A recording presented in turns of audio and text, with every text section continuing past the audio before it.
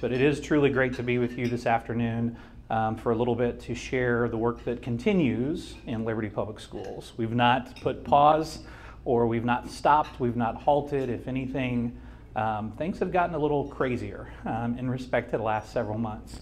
I want to begin, and we'll talk a little bit this morning or this afternoon about three areas. The first of which is just to give you a little bit of an overview of our district, and then rolling into strategic plan and what that looks like for us, even during a period of pandemic. Followed by facilities update, as well as a little bit of return to learn and what this school year could potentially look like as we try to frame this up, entering into really the unknown and challenges that lie ahead. We've spent this last week talking to our buildings, welcoming our teachers back, both veteran teachers as well as new teachers to our system. And one of the things that we have shared with them is that there are probably more questions in front of us than answers we've provided since March. And so we know that, we've accepted working through volatile, uncertain, complex, and ambiguous situations, as have all of you in your respective fields, your respective professions, and leading staff, leading employees in the work that you do. I honestly believe we could not be where we are at today collectively if not for this, if not for community. I hope you've experienced that. I hope you've sensed that over the course of the last several months, particularly as we come back together face to face, even behind a mask at times, and have an increased appreciation one for another. With that said, we'll walk you through a couple pieces. Our Board of Education, we want to begin there in recognizing them for the work that they do. We have a 7-member board. We actually held on our board governance as far as an election in April. We did not have an election in April scheduled because we had the equivalent number of incumbents that signed up for positions. Typically in April, we reshuffle our board leadership as far as president and vice president. We put that on pause during this period of pandemic, stayed with our president and vice president most recently, opened that back up as things beginning to ease up a little bit during the summer, and want to recognize Kim Marie Graham. Many of you know Kim Marie. She's been appointed as the new board president for the district, as well as vice president, and that is Mr. Nick Bartlow, who is fulfilling that role. We actually end up with about 4 individuals on our board that have held those respective roles over the years. So there's a tremendous amount of leadership experience as it relates to board service. And so we appreciate our Board of Education for everything that they do for our students as well as our community. This conveys just a few snapshots as far as our data as it relates to the composition of the district. This is a little dated, and I'll tell you why here briefly. This is where we ended the school year. Just under 13,000 students, pre-K through grades 12. And we'll walk through that kind of deconstruction of those numbers here in just a moment.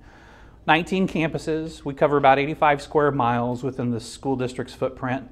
Students come to us from Kansas City, from Liberty, Kearney, Glen Eyre, other small kind of pockets in and around Clay County, whether it be Missouri City, Excelsior Springs, kind of other areas. But where we draw the majority of our students from is about 45% from the Liberty side, 54% from the Kansas City side. Just about 7 or 8 years ago, that particular statistic was flipped, and so we've seen additional residences increase on the Kansas City side, thus the increase in our population there. Similarly though, we're seeing more growth as far as construction and residences on the Liberty side. So we continue to monitor that, and we'll share a little bit about that in just a moment. Additionally, under 2,000 staff that make up our system.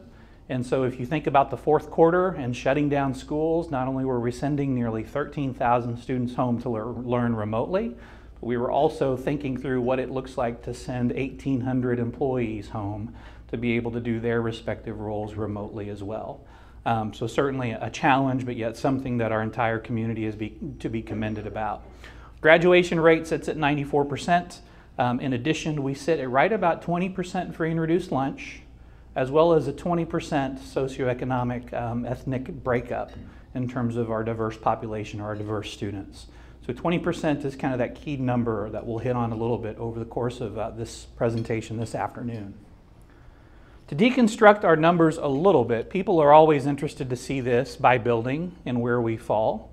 So as we take a look at our high schools, for example, at our high schools, 2025, 1932, respectively, if you've been following along or you have students that are school age, you'll know that this creates a challenge right here as you look at each building in terms of trying to physically distance, right? So one of the things that we did as soon as we closed schools back in the fourth quarter was start shifting to reopening and what that could potentially look like. We started surveying our families early on and trying to get a sense for them, even in April and May, June, July, what their appetite was or interest was in returning face-to-face versus having their children learn virtually over the course of this coming school year. And where we landed was that we would anticipate anywhere from 10 to 15% was the figure that we looked at back in May and June. And then that number started to grow a little bit. To where today, as you look at it by building, this isn't reflected up here, but that range from building to building is anywhere from 20 to 27, 28%. The district average is about 20% of our students at every single campus are electing to go virtually solely, as compared to the remaining roughly 80% that are electing to go back face-to-face. And we'll hit on that a little bit as we move forward.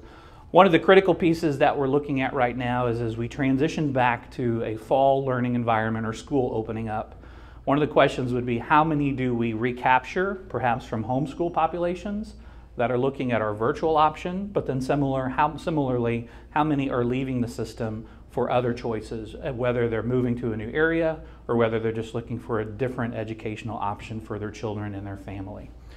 So as we move forward, one of the things that we wanted to speak to, and we've shared this a little bit, but this is really something that's relatively new.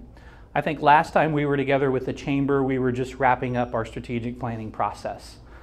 And one of the things that we set out to do about a year ago was to really rethink our strategic planning approach, and rather than it being a 5 or 10 year fixed plan, really moving that to being more flexible and more agile, which in hindsight has proven incredibly helpful as we started talking about how to adjust and change and flex and pivot, insert your keyword there, that you're using in your company or your place of employment.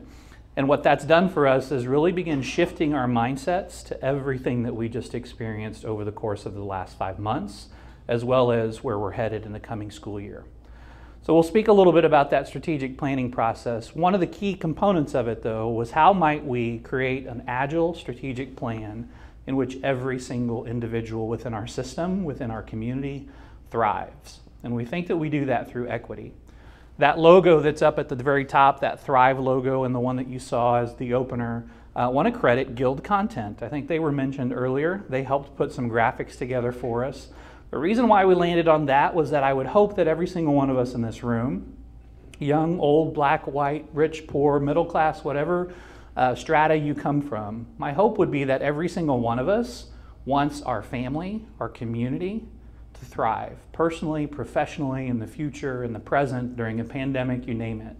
So my hope is that we can latch onto that and really unpack that in what it means for every single one of our students, nearly 13,000, nearly 2,000 staff, but then also broader than that, every single one of us within our Liberty community. I was going to show this, but then she said not to. So I'm showing it anyway, but it's actually there's actually a video that's tied to this.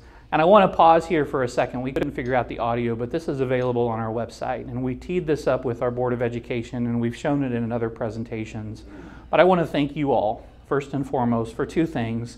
Many of you, even during that period of a pandemic, stayed in contact with students. Whether it was a student that was doing a shadowship or that was doing an internship, you continued to engage, and you didn't just throw up your hands and say, hey, we're done, we can't do this during a pandemic. But instead, you started thinking creatively about how to continue to engage your students that were working with you. The other thing I want to thank you for is that many of you over the course of the last couple of weeks reached out to teachers, intentionally or not, by way of our vendor fair. This time of year, we usually do a large convocation. We welcome businesses in to connect with our employees, share a little bit about what you do and the services that you can provide, the products that you can provide. We wanted to continue that this fall, but at the same time, we knew it couldn't happen face-to-face. And so we just completed that virtual event last week, and it has been incredibly well received by our Liberty Public Schools staff. If anything, it's a little glimpse of normalcy because they're used to seeing that. They're used to engaging with you all and your entities, your companies, every single year. So thank you to Colleen for working on both of those fronts, engaging businesses within our district, but at the same time, pushing kids out into your spaces so that they can learn invaluable skills and dispositions that will assist them later on in life. So we're going to skip the video, but I do want to jump into those dispositions. One of the first pieces tied to the strategic plan work is really a graduate profile. So we spent some time surveying families, surveying businesses, surveying community, in and around what are those skills and dispositions that you believe our Liberty Public Schools graduates should possess as they walk across and receive their diploma. We not only want that piece of paper in their hand, but we want them to be equipped with these skills and dispositions for success in whatever they pursue. So if you've not seen this, this is something that we're building upon. It was one thing to identify those skills and dispositions. It's even more difficult to be able to think through how do we instill these within every single one of our kiddos. And it's not just for our high school kids because it begins at a much earlier age. It starts in pre-K, grows to elementary, middle level, so that by the time they're in high school, they will have had exposure to skills and dispositions in the areas of academic, cultural, personal, professional, and entrepreneurial. So each of those is defined within this chart, but then similarly, you can see kind of the key words beneath each definition. So under professional, it's collaborative, effective communicator, self-directed, resourceful, dependable. Under entrepreneurial, creative, values networks, strategic, adaptable, perseveres. Those are those skills and dispositions that we want for our students. Over the course of the last 5 months, knowingly or unknowingly, students probably hit every single one of those skills and dispositions. You have probably hit every single one of those skills and dispositions. Innately or intuitively, whatever you want to call it, but at the same time, how can we be intentional about ensuring that those skills and dispositions are in place for every single one of our students? We do that through real-world learning opportunities in partnership with our community. Our strategic plan then focuses on these key areas, obviously teaching, learning, professional growth, leadership, community. We finalized this back in September. We worked the plan, and one of the key components within that strategic plan was actually how we approach virtual learning. And we did one thing on one day that set us up for the month of March, and that was approaching snow days differently. That may not seem like it's a monumental feat, but nonetheless, it prepared us for what was to come. And so we had worked to put plans in place to have virtual snow days and what that would look like. We were ready in November to initiate that in the event that we needed to. We used it one time, but when we shifted just prior to spring break and went virtual and remotely, guess what? Our staff kind of knew what that looked like, even though it was one day. Our students kind of knew what that looked like. Our parents also knew what that looked like. And so it doesn't sound like it's that significant, but if not having folded that into our strategic plan, we would have been that much further behind in readying ourselves for shutting down our classrooms and our schools during the course of the fourth quarter. What we learned since then, a lot of districts were not positioned for that. A lot of districts did not have the technology or the infrastructure, which has shown more inequities across the state of Missouri that we need to work through. Nonetheless, that springboarded us to the fourth quarter that then has led us into planning for this coming school year and opening this fall semester. So our strategic plan has 22 specific areas of focus within those 5 broader categories that we shared as far as teaching, learning, professional development, leadership, community. To give you a little more sense of the specifics that those plans involve, you can see those listed off to the right. Whether it's competency-based approaches, whether it's professional growth, professional learning, whether it's equity, whether it's real-world learning, as you see there in the middle, accentuating some of those skills and dispositions on our graduate profile through the 4 C's, all the way down to that community engagement, public relations, marketing piece. This is what we landed on. I will say this today, as we are revisiting, as we are reassessing and reprioritizing, we're going to shuffle the deck because we've realized, mainly due to a pandemic, that some of these are pertinent, but then some of these really, that was not the direct course at that time, or we've had to shift because of what we've experienced since March. We're going to continue to work through this with our Board of Education as we plan to move ahead. The other thing that has caused us to do as we think about a graduate profile and as we think about a different way of strategic planning it's caused us to reassess how we measure our progress, metrics specifically. And so what we've done is we've moved away from some of those traditional standardized assessment metrics to really thinking about how we can elevate the academic, focus on the social emotional piece as well, because that's critically important. And if anything, we've emphasized that more or learned more about the importance of that since the pandemic. And then lastly, how do we shine a spotlight on real world learning experiences and opportunities for our kids? So if we think about measurement differently than what you or I experienced in school, yeah, the ACT score is important, the SAT score is important. We want to do well on all of those academic measures. But what we would consider these three categories, academic, social, emotional, and real world, we would call those uncommon measures. And so that's really what we're embarking upon. We've since hit pause on some of those academic pieces at the state level. The state level is now rethinking some of those as well. We've shared this information with the Department of Elementary and Secondary Education and advocated for a similar set of metrics as compared to a litmus test or an autopsy at the end of the year via a standardized test. I have some opinions on that. In addition to that, though, how do we measure social emotional? We have some measurement tools that we can utilize, and we've used those during the course of the pandemic. And it really starts as simply as how are you doing?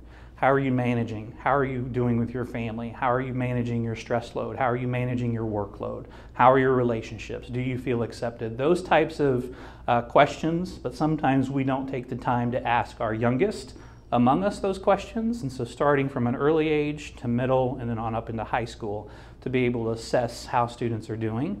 And then set some goals as far as how we move the needle in some of those indicators that we see as a result of the data. The last piece that I want to share in terms of metrics is really that real world learning piece. And we have worked with a lot of business partners. We've worked with districts across the region. We've worked with other groups like the Kauffman Foundation, a group nationally known as Getting Smart, and how we can increase the number of real world learning experiences that our students access.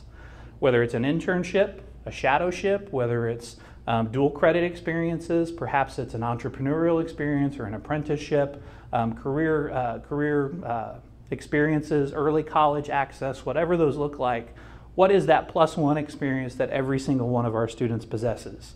So they not only receive their diploma, they're not only equipped with those skills and dispositions to be successful, but they have a bridge that leads them to post-secondary in that real-world learning experience. So we were talking earlier with someone whose daughter, this was this morning in a meeting, her daughter had an internship as a speech-language pathologist intern. Lo and behold, she started at K-State this week, and that's her pursuit. If not for being involved in that in our Liberty Public Schools community, who knows what she would be doing as she pursues a 4-year degree. So we want to plant that seed early and bridge that to whatever experience lands beyond high school. So take all of that, throw in a pandemic, and then that's where we're at today. So how do we return to open up a school year and begin 2020-2021 academic year? No one's ever done that in a pandemic that I'm aware of, except for maybe in the early 1900s with the Spanish flu. And so what we embarked on was trying to capture as much resources as we possibly can via our district's website. So you can visit our website and you can see all of the different plans that we've put in place since March. And really the best way of explaining this, it's kind of like writing a book. You don't just show up and the book's written. You write one chapter after the other, after the other, after the other. We were on a call with the governor back in early April, and he was deciding on whether or not to close schools. And as he made that decision, we chimed in and we said, you know, Mr. Governor, it's going to be equally difficult on how we reopen schools and get ready for the fall than it is how we shut down schools in the state of Missouri. And that has proven to be the case. And so if you deconstruct our story over the last 5 months, it starts with that decision to close schools in collaboration with the governor and districts across the state. It then comes to how do we bring kids and teachers back together to close out a school year? How do we start a summer virtual program as far as virtual summer school in the month of June? How do we bring student athletes and fine arts participants back to access their coaches and sponsors and activities that they love? How do we do a face-to-face summer school in the month of July? How do we build a return to learn plan and get that across the board for their approval on July 14th? only to be wrong July 15th. How do we return to learn as far as open our schools? So each of those is a subsequent chapter as we move forward in trying to get to September 8th and how we're able to welcome kids back both face-to-face as well as virtually. So if you stop and think about it, 80% of our kids coming to us face-to-face at the elementary 5 days a week, at the middle school and high school level, a hybrid approach as far as 2 days a week. We have to staff both. And so moving of staff around and trying to accommodate individual student needs, and we're truly working with every single family and every request that comes forward to try to meet those needs. And so far, I think we're doing pretty well in trying to customize that experience moving forward for our kiddos. There are a plethora of resources on our district's page. If you're a parent, you hopefully have seen these. If you've not, check it out. But they range from all those pieces that we've talked about as far as some of those chapters, the health precautions, the guidance that we're receiving from health departments, from the Center for Disease Control, working through all of that to put those plans in place. It culminates in this document that we've pushed forward. And as it captures up here on the journey together, it walks you through that reentry to the summer school piece, to the activities, the return to work, opening our facilities up for churches and others that need access to them as we go forward. This graphic right here, this blue box, is critically important because even during a period of a pandemic, we were focused on continuous improvement. And what it points out to, I believe this is the number of surveys that were conducted, the 6,000, in addition to focus groups, in addition to clicks on our webpage, and trying to push information out as we move forward, just to try to stay in front of so people are aware. We also put in place a Let's Talk portal, which I don't know if that showed up on the previous slide. But if you go to our webpage, that yellow bar on the far right, we put that in place April 1st. Ironically, the joke was on us because we got inundated with questions, but that's really what we wanted. It sends the question that you pose to the direct person that has the answer for you, hopefully. And if not, that person runs point on responding to you. We've literally had thousands upon thousands of inquiries from students, from staff, from family, from community, and we're working at our response time to try to turn that around efficiently so that no question is left undone. Tremendous amount of lift on our team, but nonetheless, I think that's proven beneficial as we think about communication during a period of pandemic. This is the example of our hybrid approach for our secondary students for middle school and high school. Again, if you have a kiddo, you're probably familiar with this, but what we've been pushed into having to do really in working collaboratively with the health department is a modified approach. So if your kiddo is in groups 1 or 2 and it's alphabetized, you come on an A day or a B day. So group 1 or group A on Monday may be face-to-face, group 2 would be virtual, and then it's flipped on that next Tuesday. Wednesday, everybody is virtual. We allow for some virtual office hours for our staff and that they can triage with kiddos that need assistance along the way. And then you repeat that on Thursday and Friday. Over the course of the year, we'll continue to work this until we're given the all clear to slowly move back into fully face-to-face, hopefully 5 days a week. But we'll have to monitor that as we move forward in terms of our positivity rates and other triggers in respect to how we're doing as a community. Shifting then to another topic that's always of interest to people, our construction projects continue. Back in March, we had a big question mark on that as it relates to construction. And we were wondering how long we could go in continuing to keep on track with our construction projects. And honestly, we've not missed a beat. We have been able to continue that. We had some concerns around supplies as far as construction supplies or various items that we would need to complete those projects. For the most part, those have stayed on track as well. A couple of items that you may or may not have monitored or seen. These are completed spaces for the most part, ranging from the Early Childhood Center and an entrance there to Lillian Schumacher in the center top, over to the right, Manor Hill, and reconfiguring their secure entrance there. Restrooms are key for middle school kids. So Heritage Middle School had some renovation and some restrooms, as well as some high school changes. This is the additional wing or the extension of a wing at Franklin Elementary with a flexible learning space. Over here you have Shoal Creek. And then that second entrance up here is at Liberty Middle School in a more welcoming entrance into their office space, and then some renovations at Lewis and Clark Library. So those construction projects continued. The two major ones sit at Liberty North High School as well as Liberty High School. And really finishing up our academic wing at Liberty North, this really finishes out that space as far as kind of their physical space. You have classrooms, but then you also have some flexible learning environments as it relates to this first floor and the second floor.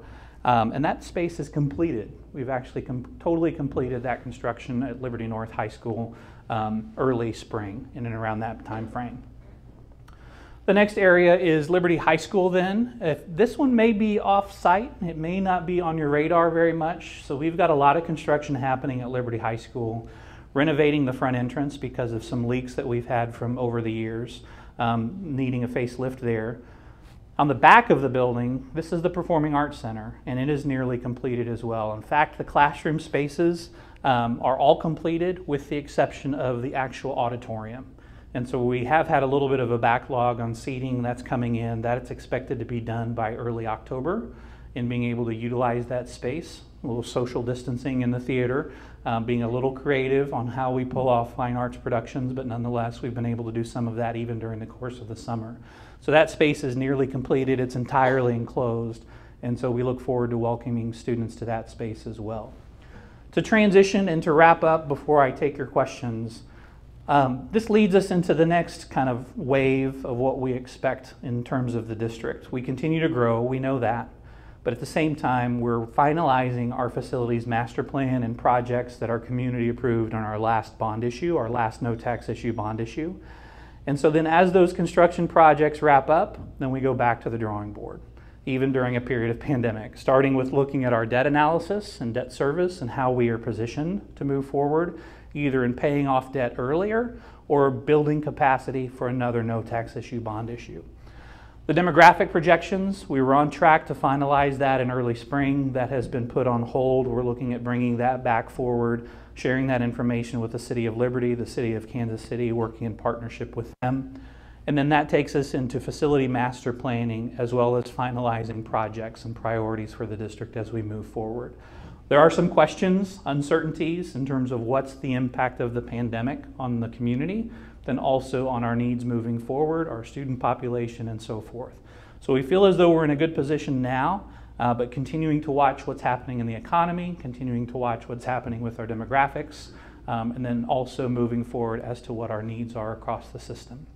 So thank you for walking this journey with us over the course of the last several months. For many of you that have been long-term members of our community, you've seen the progress, the highs, the lows, the struggles, the challenges. We're plowing ahead even during a period of a pandemic in working to try to support nearly 13,000 learners across Liberty Public Schools. So thanks for the time to be here this afternoon with